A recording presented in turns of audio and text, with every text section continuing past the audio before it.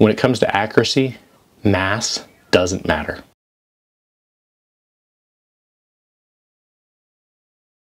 Welcome to another video of the archery education series.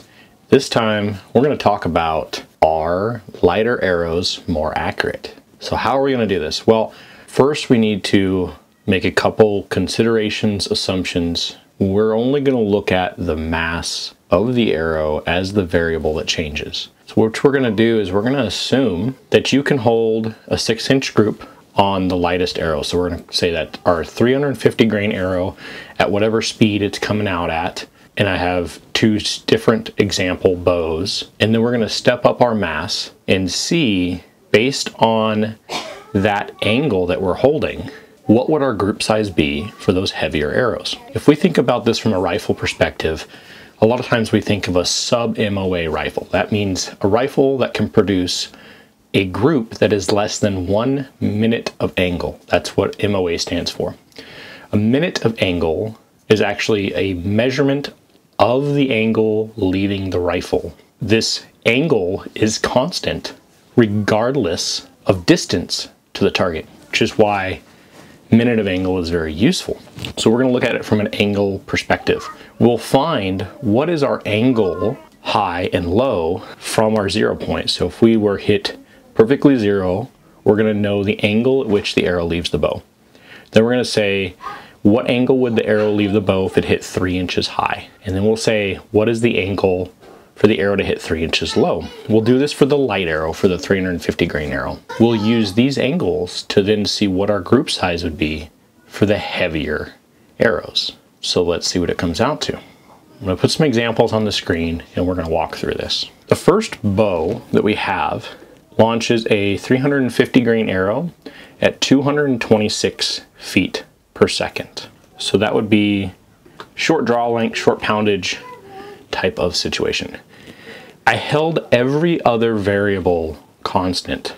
That's to say, the outside diameter of the shaft, the fletching angle, all that remains the same across every arrow. Now this is an impractical thing that you cannot do in the real world, because in order to change arrow mass, you're gonna have to change arrow geometry, whether it's a bigger, heavier arrow, so a lot of times the outside diameter changes. The flight characteristics are going to change because the spine of the arrow is going to be reacting different to your bow. We can only really do this from a math perspective. So in the real world, if you're seeing a heavier arrow or a lighter arrow perform better, it's probably not because of the weight. It's probably more so due to how that arrow is reacting off of your bow, what fletching configuration you have, and variables of that nature rather than the mass. And I think we can prove that today.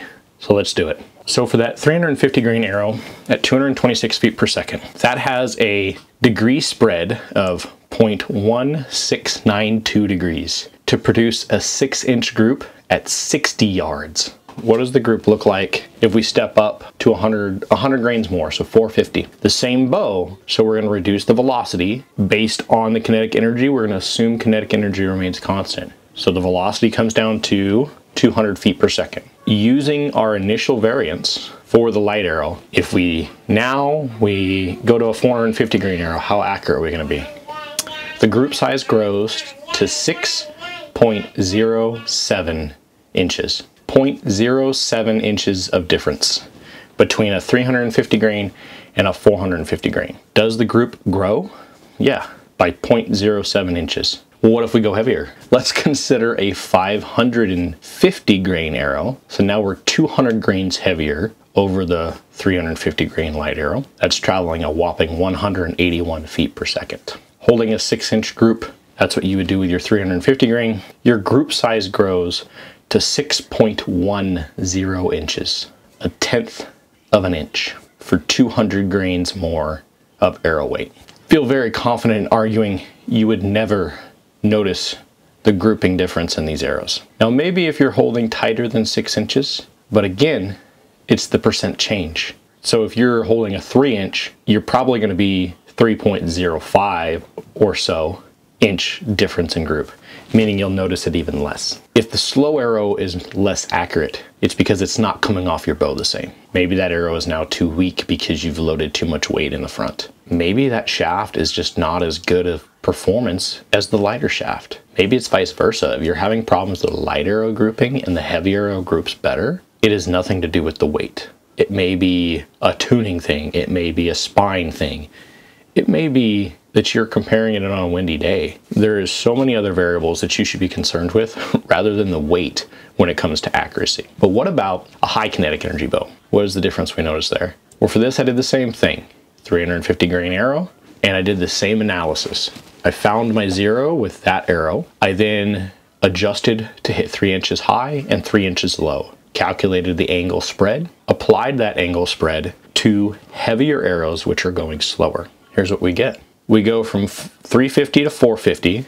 Now the arrow is traveling at 309. You go from a 6-inch group to a 6.07 inch group. What if we go to 550? That is 6.12 inches. So that's an 1/8 of an inch bigger group. 257, that's 0.14, 6.14 that is. And that's that would be 300 grains more. You lose 0.14 inches of tolerance. So that's how much less accurate you are. You can no longer hold a 6-inch group. You can only hold a 6.14 inch group. 750, 6.17. 850, 6.18. You'll notice it starts to taper.